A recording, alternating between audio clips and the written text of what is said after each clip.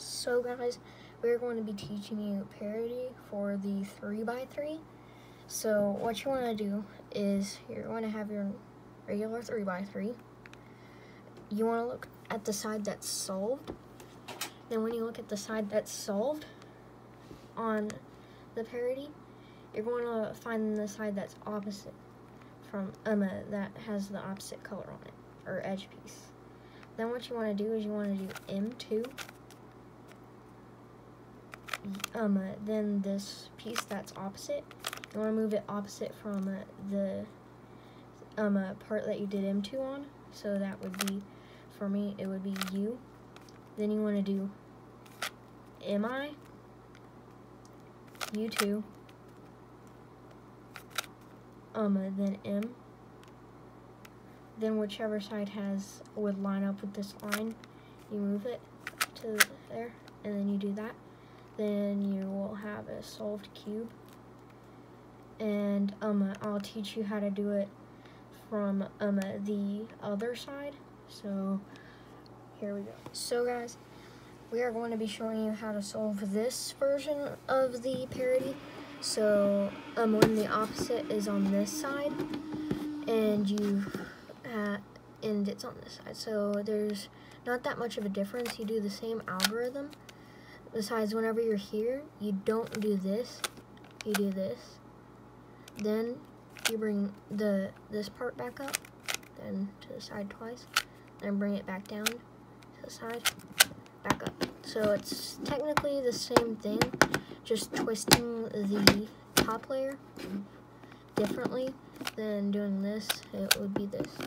So yeah, I'm sorry that the other one you might have done already on this one, and then you would. So guys, here's the parity that I was talking about. It is something that I don't know, but it basically switches these two edges and the other two edges with each other. So technically, wait, you would be able to do the push right here, right here. Then after you do the push, you turn the cube like this, then do the push again. Then you would have the cross with all the edges aligned. Wait, I gotta skip. That's a skip.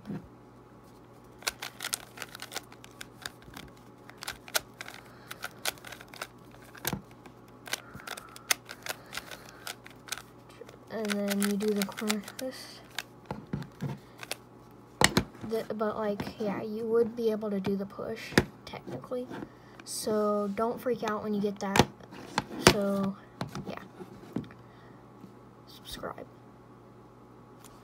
So guys, another parity is this one. This one is a pretty easy parity. I forgot to add it on, but this is how you do it. It's, I know, other way. So it's M2, U, I, M2, UI, M2, UI, M2, UI, M2, UI, M2, UI, until you've got this solved cube. That's how I know how to do it. There's another way that's quicker, but I don't know that way. So for now, you could use this, and so I don't know the other one. Just use this. So yeah. So guys, if you like this video, subscribe. I will try to make another video on how to solve the Rubik's Cube 3x3, and I don't know if I'm going to make another tutorial on how to solve a 3x3. It's not going to be one of those fake scam videos. It's going to be a real video, because I do know how to solve a 3x3. I've solved one before. So guys, make sure to like and subscribe if you like this video. And yeah, bye.